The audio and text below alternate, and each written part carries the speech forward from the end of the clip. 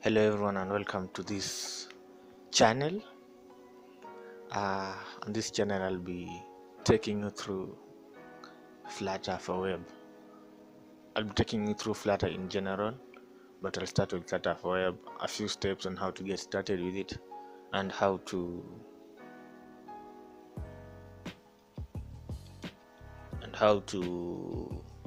configure this SDK, general how to get started.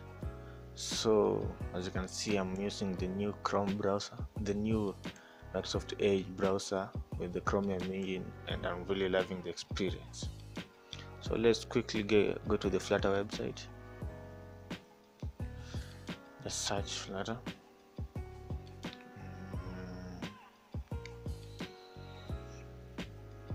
As you can see, Flutter is an open source mobile application development framework created by Google. It is used to develop applications for Android and iOS. I think this Wikipedia is not updated. It can be able to the platforms Windows, macOS, Linux, Android, iOS, all things. So let's go to the website to just get a few steps on how to get started to show you. First, you'll have to download the Flutter SDK. From this Flutter website. You can see this is the website, the Flutter SDK. You can get started. Click on get started. You'll be able to download. I already have the Flutter SDK installed on my computer, so I'll just show you. You'll just download on Windows. You'll just download. For example, on my case, I'm using Windows. You'll just download the Flutter SDK, place it in a certain directory. Don't put the directory into the program files or program files x86 folder. Just place it somewhere, either in the desktop, anywhere you wish. Feel it's secure. On Mac OS you'll do the same, and on Linux you'll do the same. You'll set up an editor. On this tutorial, on this particular video, you'll be using IntelliJ because I already have it installed and it's kind of lightweight compared to Android Studio and other stuff. I'll be using IntelliJ. On future I'll be changing the IDEs I'll be using. On the IntelliJ you'll have to install the plugins. So let me quickly open my IntelliJ IDE.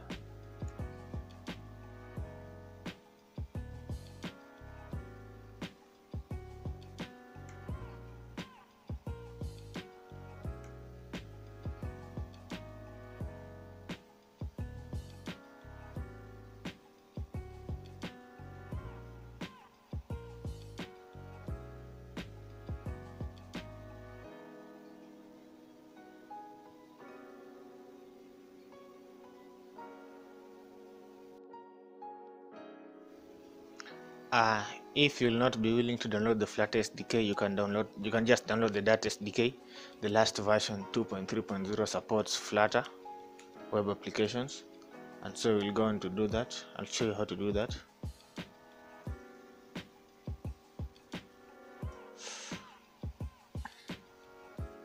Just search that download. You'll go to the Dart SDK and download the tools. The SDK. That version 2.3.0 supports Flutter. You don't need to download the Flutter SDK for you to get the Flutter for web plugin. So let's just install that SDK, and we'll first download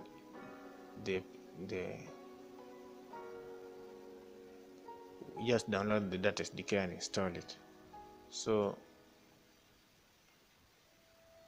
just download this in the setup wizard. After downloading the app, then we'll continue from there.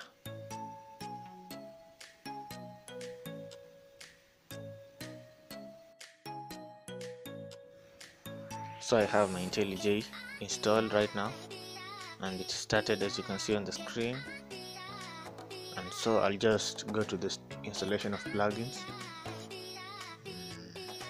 Okay, just click on configure, go to plugins. The plugins window will open. On the plugins window, just search Flutter.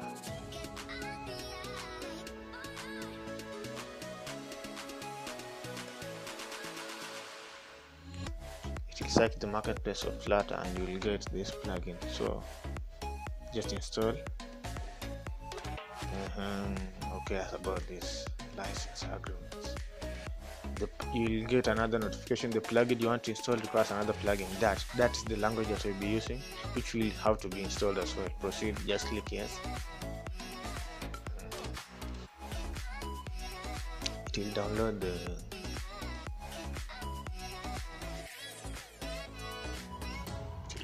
Flutter and the Dart plugins into the IntelliJ, and you'll have to restart the IDE for the plugins to work as expected. So we'll go ahead and restart the IDE, and yeah, we'll get started.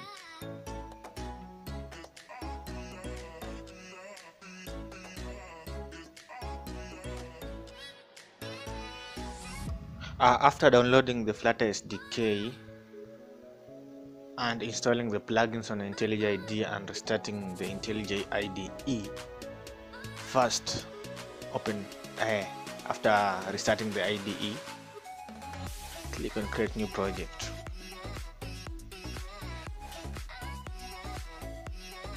Yeah, for me, you can see the plugins on the left side. You can see the Flutter plugin and the Dart plugin. To set the Dart SDK path, you can go to your Flutter directory, to the bin folder and into the cache folder. You'll find the Dart SDK there. You can set it like that.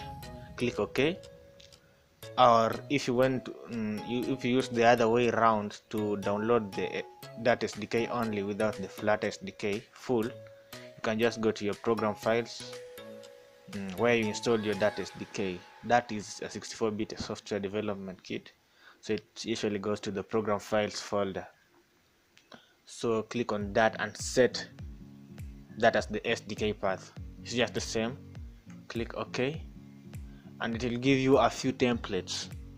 You see the Angular Dart web app, the bare bones web app, the console application, command line application, Dart package, the Flutter web app.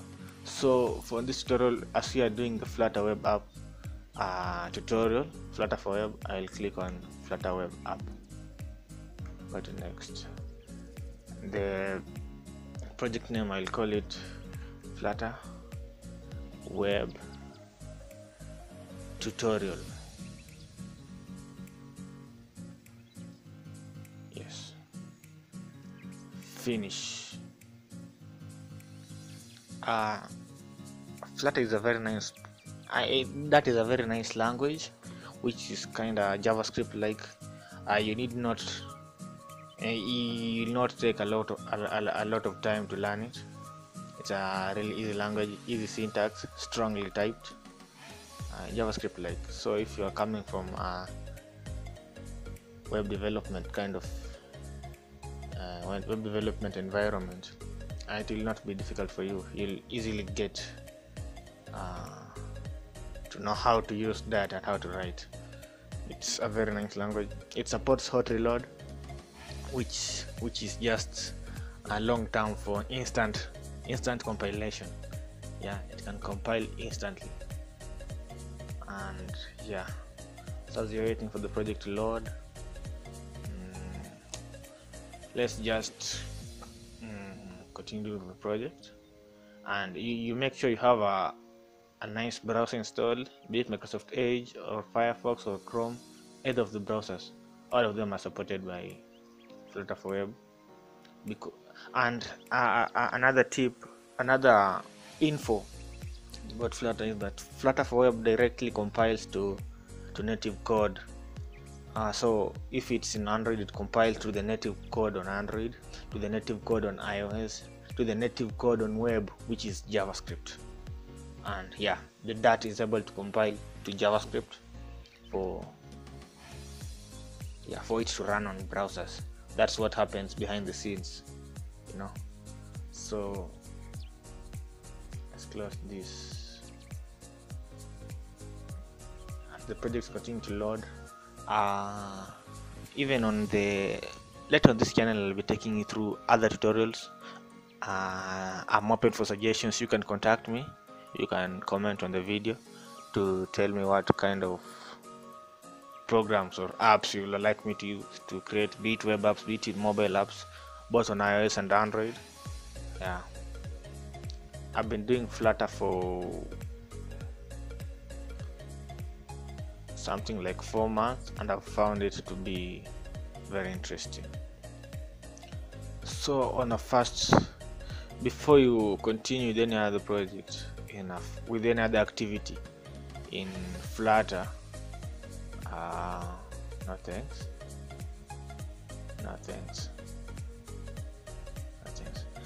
For in any activity in Flutter, I mean, before we go on with any activity in Flutter, let's get the packages.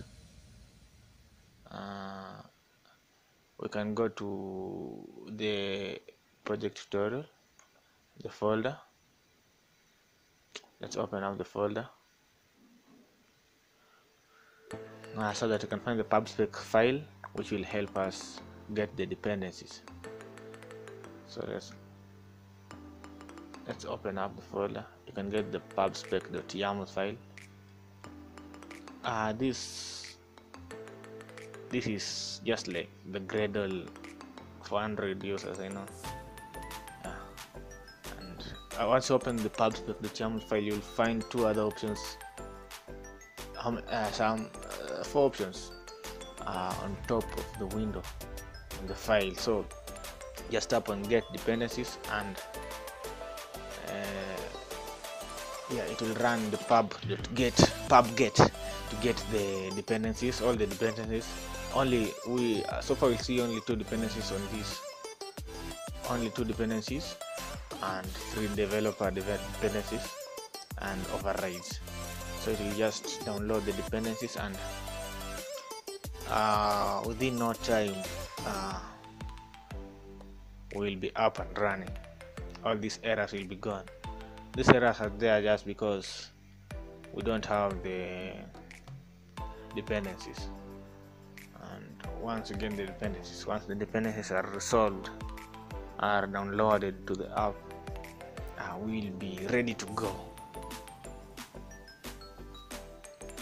So as it is continuing to resolve the dependencies, I'll pause the video right here, and I'll be back when the dependencies are fully downloaded. It doesn't take much time, so don't be afraid that it may take a lot of time. It depends on internet connection. My internet connection here is kind of poor, and yeah, so I'll see you after the dependencies are finished. So when you open the index.html on the web folder of the project, tap on your favorite browser. You'll see some browser icons on the top right. Tap on favorite browser, and the application is set to build. As you can see, there are some actions being completed right now. After they finish being completed, we'll see that the Flutter application, the Flutter application will run on the browser that you have selected, and it will run just the same way that as it runs on mobile and stuff. So I think you'll be excited to see this. So let's wait for these actions to be completed. As you can see, we are starting at 701 out of 717. It doesn't take a lot of time. It depends on your machine, the speed of your computer. Personally, I have a slow machine. I don't have that fast of a machine. It's not a beast, but soon enough I'll be doing tutorial for you guys with a better machine, better resolution. Yeah, and even I'll include a better microphone and a better even a webcam. Okay guys, so yeah, as it's building, just go to the browser. I tap on Chrome, so Chrome is the browser I'll be using. Let me drag it a little bit to the left. As you see, the actions being completed some actions. You can see that it completed 713 out of 717 tasks. That's almost 99 point something percent. And I'm excited for you guys to see the build is completed, guys, now. So let's refresh this page.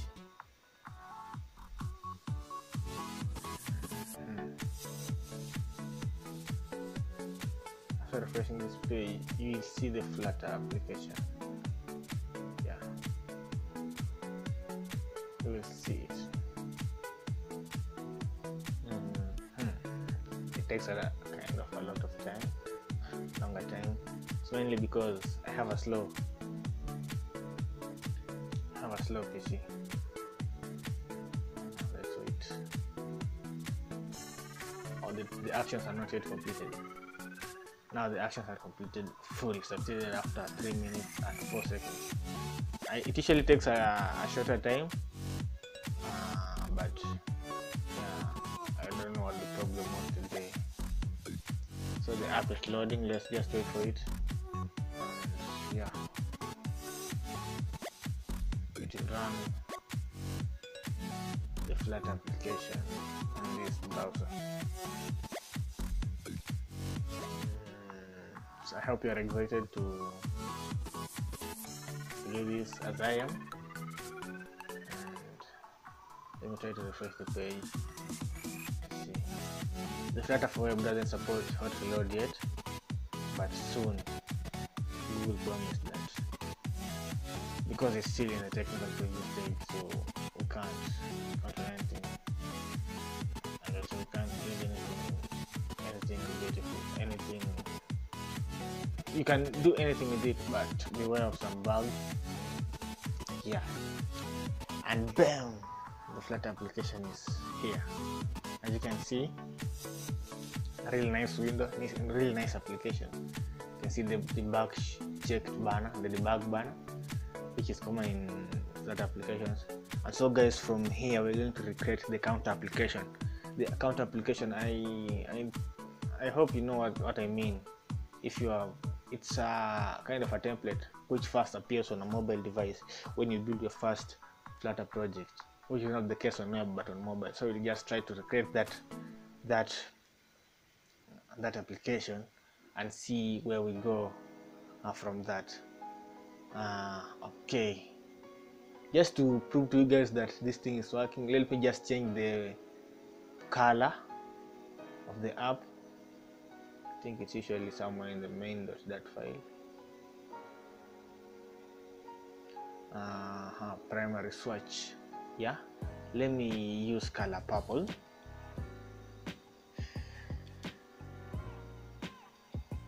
Let me type purple. This PC is kind of slow, so you have to bear with me. Yeah, okay. After typing purple,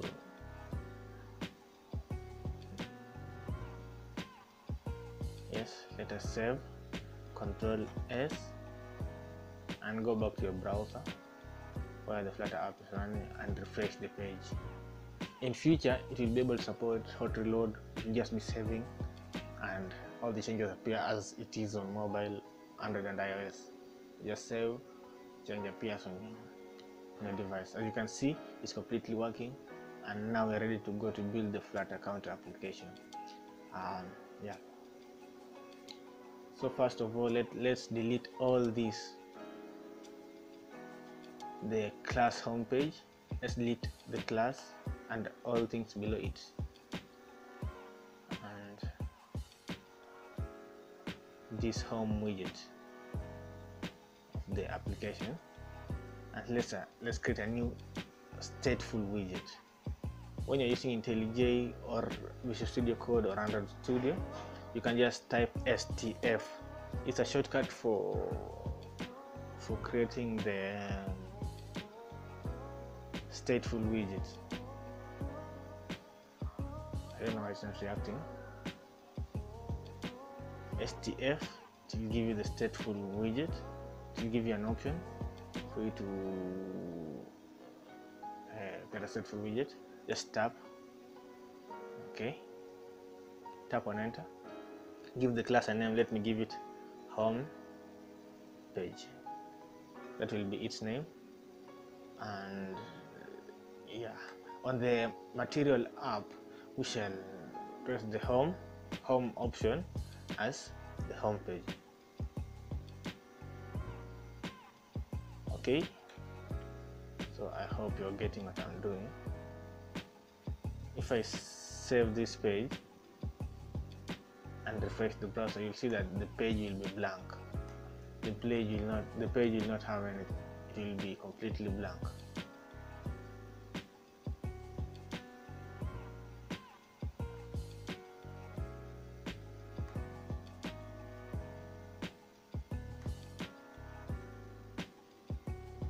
Yeah, waiting.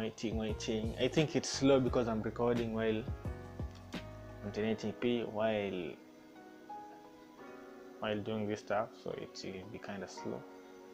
So let's just wait. Oh, we have an error, that's why it can't load. So let's just save and reload.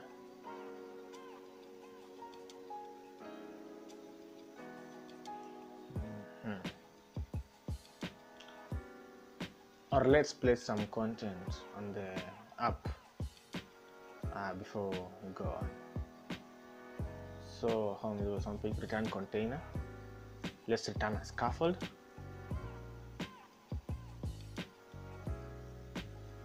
Let's define the. Let me go to the presentation mode for you guys to see what I'm typing. Maybe you're viewing this video on phone or something. Let me open the presentation mode so that you guys will see. What? Did it just crash? What just happened?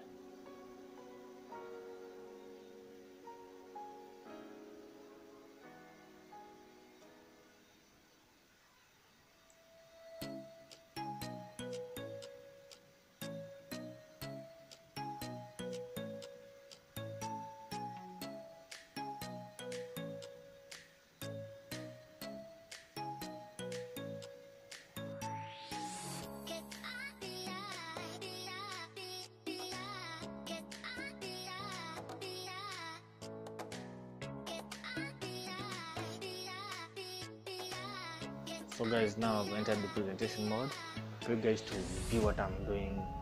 Maybe you're doing this video on a smaller screen, so I just want you to see the colors. Yeah, as you've seen, you run the first Flutter application, and they are going to recreate the counter application as I said earlier. So let's define the app bar,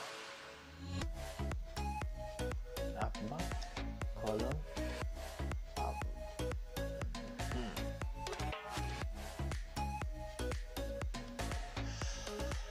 Let's give it a title. Title will be text.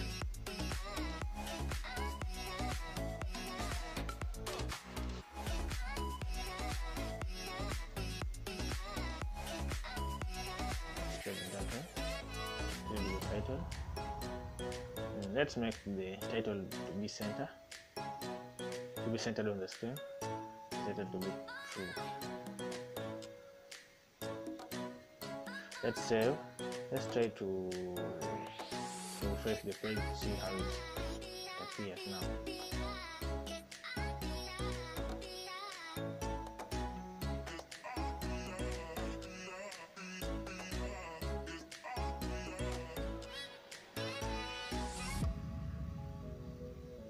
Yes, so guys, as you've seen, you created the app bar and placed the title text on the center.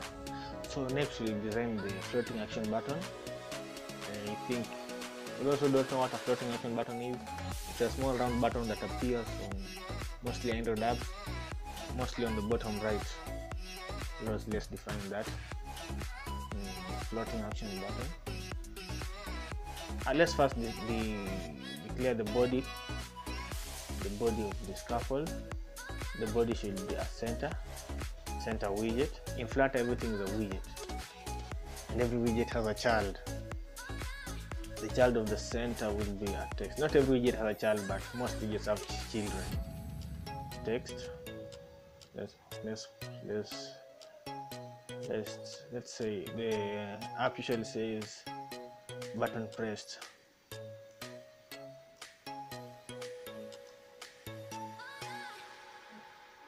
How many times? You'll understand what I'm doing. Just go on following the steps that I'm taking. Let's declare the floating action button. Floating button. Let's define its parameters. Its child is a text. Because I don't know how to icons are implemented differently on this, so you have to bear with me. I just use the text. Icons are implemented differently on web. Let's refresh the page and see how it appears. I hope you like it. It's kind of slow because my machine is slow and I'm kind of recording, so bam, as you can see the center widget, the text has been centered because of the center widget. The center widget aligns everything, all its children to the west, to the center. You can see the floating action button with a little shadow effect.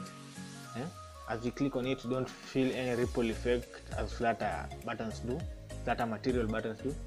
But we're gonna change that by adding an unpressed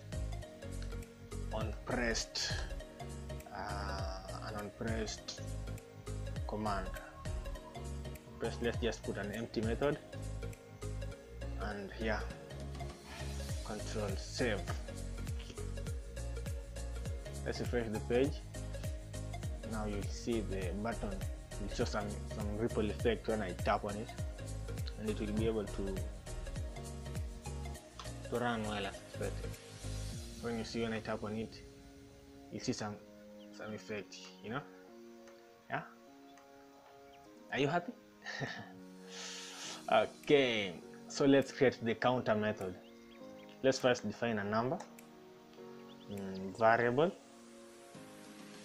number is equals to 1 is equals to 0.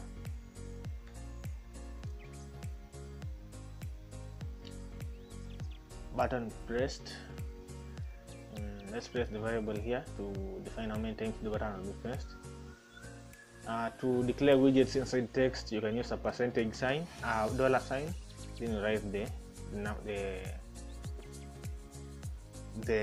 name of the variable, and it will appear in the text. Let's refresh the page, and you see the text. I think this text is too small. I'll also apply some styling to this text to make it big enough so that you can see.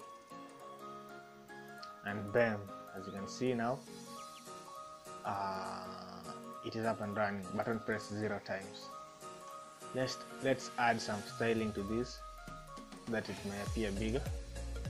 Style.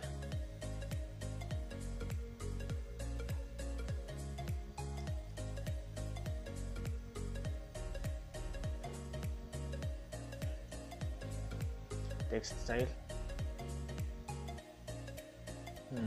No. Font weight, font size. Font size, let's give it a 50. Yeah. And for this side, plus sign, let's give it a font size. Let's style it a little bit. No.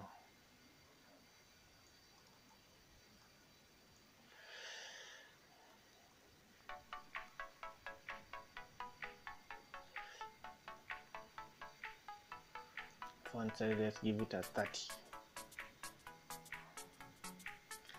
Okay, when you save this and refresh the page, you'll see that it will show some effect. You'll see how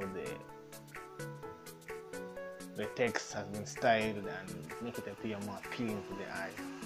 Bam! As you can see, it's a little bigger and now you can see it better. Okay, let's create the method for increasing the number. Just a simple method to make it. I didn't want to do something like a hello world application because hello world application has been used from time immemorial and we are in 2019, so you know what I mean. Let's create a method avoid increase. It's a method. And what the method does, it will set the state. In stateful widgets, a stateful widget enables the state of the variables of the elements to be changed. A stateless widget, these elements can't be changed, they remain static.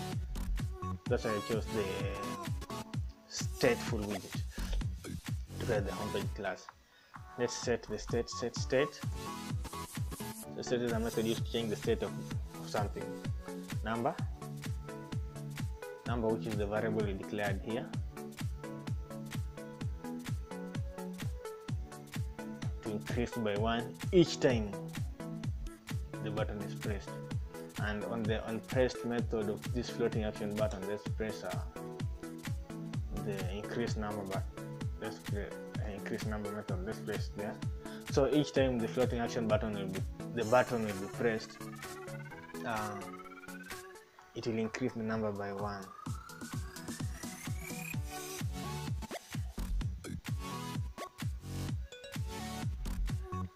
I've saved. Let me refresh the page.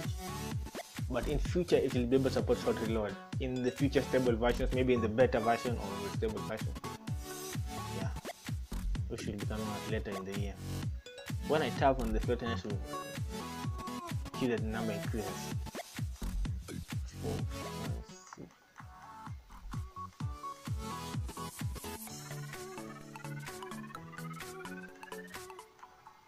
Yes, let me stop at 21 because that's my age.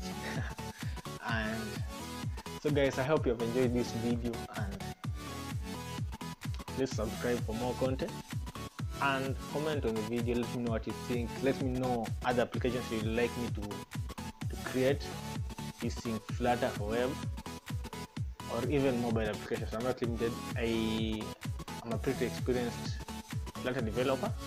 I have like 4 months experience, and I pretty know a lot of things, kind of a lot of things, not that much of a lot of things, but kind of a lot of things, you know what I mean. So, and we can do it together. So guys,